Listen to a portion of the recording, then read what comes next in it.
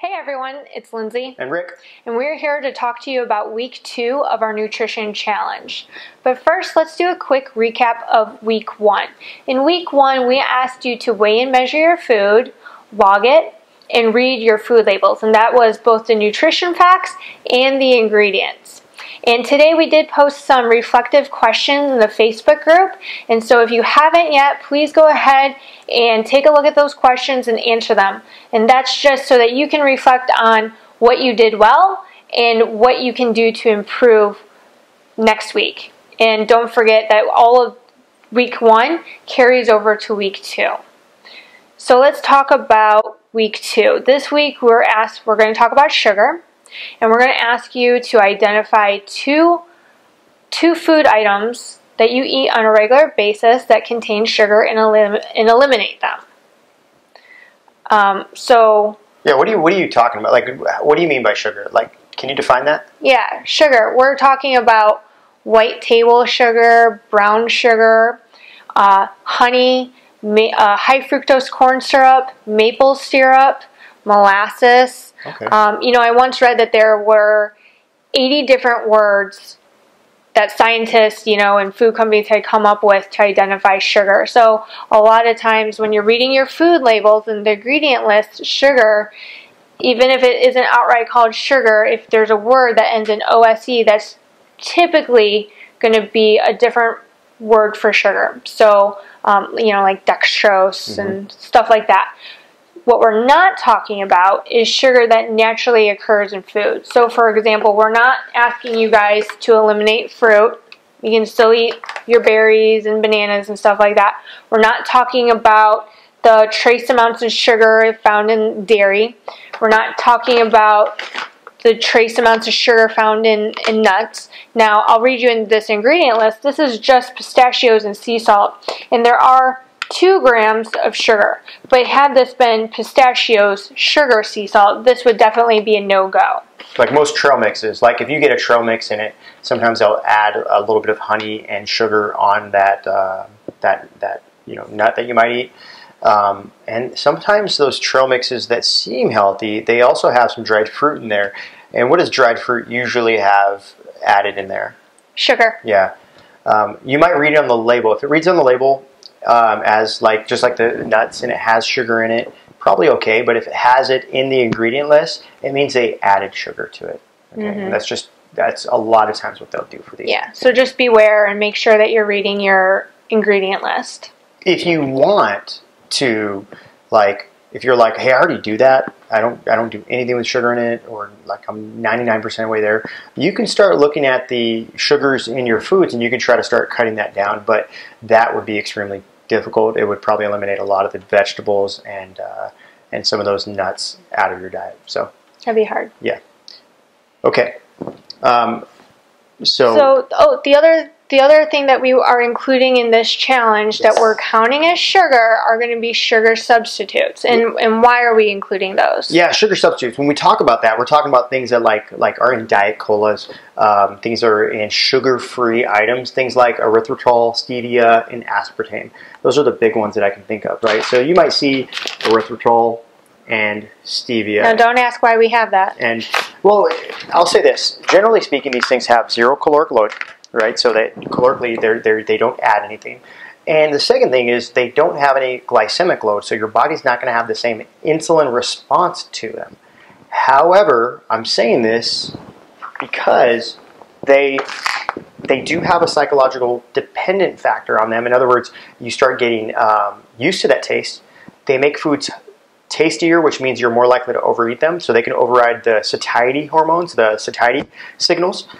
And also, recent research I think has been shown that Diet Coke paired with refined carbohydrate, so the fake sugars with refined carbohydrate could actually lead to more obesity than just the refined carbohydrate. So that's just another big concern I think you should think about is when you combine some foods, it makes them worse. And what about digestive issues with sugar alcohols? Oh yeah, so this stuff right here, the reason why it has 0 calories, much like fiber, is it just goes right through your body. And so what you get is your body that can't digest this stuff. So if you take too much of this stuff, you'll get the bubble guts, and you'll be uncomfortable for a day or two. Yeah, you'll be uncomfortable for a day or two. Some of if you see a bag of sugar-free candies, you actually read it. Say if you eat too much of this, you might have gastrointestinal distress, and you'll be on the toilet all day the next day. So that should be a sign that maybe you shouldn't be eating this stuff in general. But I know it's hard if you're like, but it's got no sugar, right? And then next thing you know, you got BGs. So Rick, why are we talking about sugar? Why do we want to eliminate as much sugar as possible from our diet? All right, so 3 reasons really. The main reason is, well, not the main reason. They're all important, but the first reason is sugar is non-nutrient dense calories, right? So we derive calories from it. We get glucose, and that provides us the currency for energy in our systems. However, it's non-nutrient dense. We can get the same amount of glucose and glycogen through other carbohydrate sources like fruit and vegetables. So it's non-nutrient dense. It's added in there. Another thing is there's a health and longevity issue with it, because when you consume sugar, it will spike your blood sugar, and then insulin, it responds as well to take that blood sugar, kind of to transport it and store it. And once your body's filled with it, it'll store it as glycogen. It'll replenish the glycogen, which is basically like long-term storage for sugar. Once that's filled, it'll go as fat. But here's another thing: is we're not just talking about like body fat in that sense. We're also talking about when insulin gets spiked chronically, it could lead to all sorts of other chronic disease, such as type 2 diabetes, obesity, heart disease, and a host of other chronic disease issues. That's through that chronic insulin spike. And there's more that we can talk about in terms of the drug addict who needs more drugs to get the same high. It's the same thing with insulin. Your body starts producing more, and you become less sensitive to the insulin. And so, but with that elevated insulin, because it's so in your body, it starts creating a cascade of negative chronic effects in your body. The quickest way to gain weight would be to inject insulin in your body. And you actually will 100% gain weight. You'll get fat. Okay, and what I'm saying this is it's something you should understand. It's like, well, if I inject it and it gets me fat, well, if it's chronically elevated, it'll do the same thing. And I say fat, and really it's a lot of chronic disease as well. So that's the other reason for longevity and health. You might ask, like, what about the pre-workout, post-workout, I'm running a marathon and I need that glucose for energy. We're not talking about short-term performance gains, which there is some benefit there, but we're talking about long-term health and longevity. We're talking about the stuff that doesn't improve performance, like the sugar in your coffee. Eating it for breakfast, right? You start your day off with pancakes and syrup.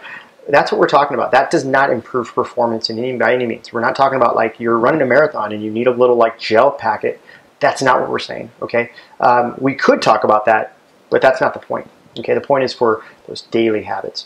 And then the third thing would be the psychological dependency factor. So remember, nutrients, calories, there is the longevity health reasons because of insulin, and then there's the psychological dependence, which we'll really touch on in a moment. And that's why sugar alcohols, right, are in this. We say psychological dependency, we're talking about 2 things. One, it makes foods really, really tasty, and you're more likely to overeat tasty foods, right? It's hyperpalatability.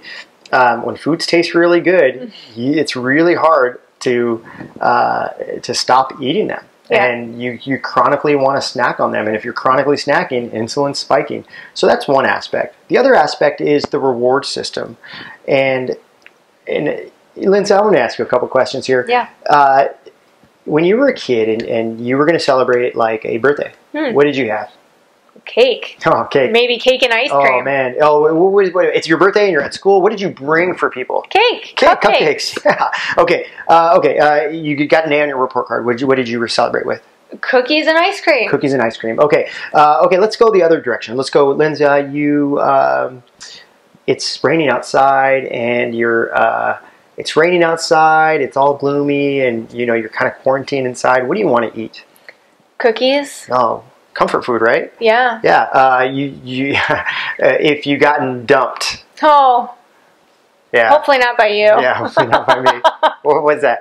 What would you drown yourself in? A tub of ice cream. A tub of ice cream. Even though Lindsay can't do the lactose, she'll sit there and she'll probably. I'll do it anyway. Yeah, do it anyway, right? These are comfort foods. These foods are addicting. Because they have sugar in them, so they're addicting. So it's hard to not to stop, right? Your satiety hormones aren't activated when you're eating these foods. But you might ask, like, there's a small dopamine drip that you get from eating these foods. In other words, there's a reward that you get for eating these foods, these hypercaloric foods. Your body just will crave them, and you get that reward, and you need more and more to gain more of that reward system. So like the chocolates, the cakes, the sugary stuff. We can even go further and say that this salty foods, food scientists have really manufactured foods so that we continue that. But that sugar-salt combination. Yeah, but what we're saying is, like, sometimes you think of, like we're talking about psychological as well. We're not just talking about physiological. Like, when you think of, like, your morning coffee, and you're like, oh, I need my morning coffee, right? And that's just kind of like it's your habit. And so when you throw in your creamer that has sugar in it, or your breakfast on Sundays, your donut once a week, little things like that is what we're talking about, where you start associating, you'll pair, like your neurons that fire together, wire together, you'll pair things, events, going to the movie theater. What do we like to have at the movie theater? Well, I like to have chocolate-covered raisins. You love popcorn and a Diet Coke. Yeah, so it's like a bad combination. We don't go to the movies all the time. It's a once-in-a-while thing. But if it was a daily thing, that would be a problem. Okay, so anyways. So those are the 3 reasons why. So let's talk about stress. What happens when we're... and before we talk about what happens to our body when we're stressed, let's just take the moment to address the fact that we're all in this very stressful situation that's caused by external factors. We have no control over the coronavirus, and, we are doing our part by staying home, but, there's this constant influx of news and updated information that's not so great, that causes us stress and anxiety. So what happens to our body when we're stressed? Oh my goodness. Okay, you're absolutely right. And we've been reading your reflective pieces on on Facebook, and it really made us think about this. So what happens in your body releases stress hormones. And the stress hormones that we're talking about, like adrenaline, the sympathetic nervous system will spike. It'll release adrenaline and cortisol, right? And so when it releases these things will mobilize the sugar in our body so that it can use that as quick energy for fight or flight. So we use this as like our thing. We actually get something in the morning. We have a circadian rhythm, and in the morning we get the dawn effect, which means cortisol will be elevated, and that kind of gets you up in the morning, wakes you up, and that little bit of blood sugar spikes up and gets you going. Little things like that. Short terms, short efforts, cortisol can help with like formation of memory and learning aspects and everything. So these are really good things in small doses. It's the chronic elevation of this stuff. It's the anxiety that you get all day when you start thinking about, when you start ruminating on, is my job secure? My routine's gone. I'm eating bad. Am I like, you play the game, am I bored or am I hungry, right? Am I like, it's like, oh man, I'm hungry. It's like, am I hungry or am I just bored, right?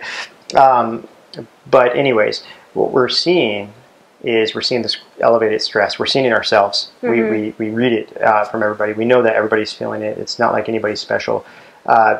So we're looking at diet, especially this week's challenge in regards to sugar, in that if we can control this element of that insulin spike, it might offset or help out the other aspect, the stress aspect, right? And that's kind of where I think it's extremely important to focus on nutrition, because if we have that stress spike and then we start eating these bad foods because we're stressed out, right?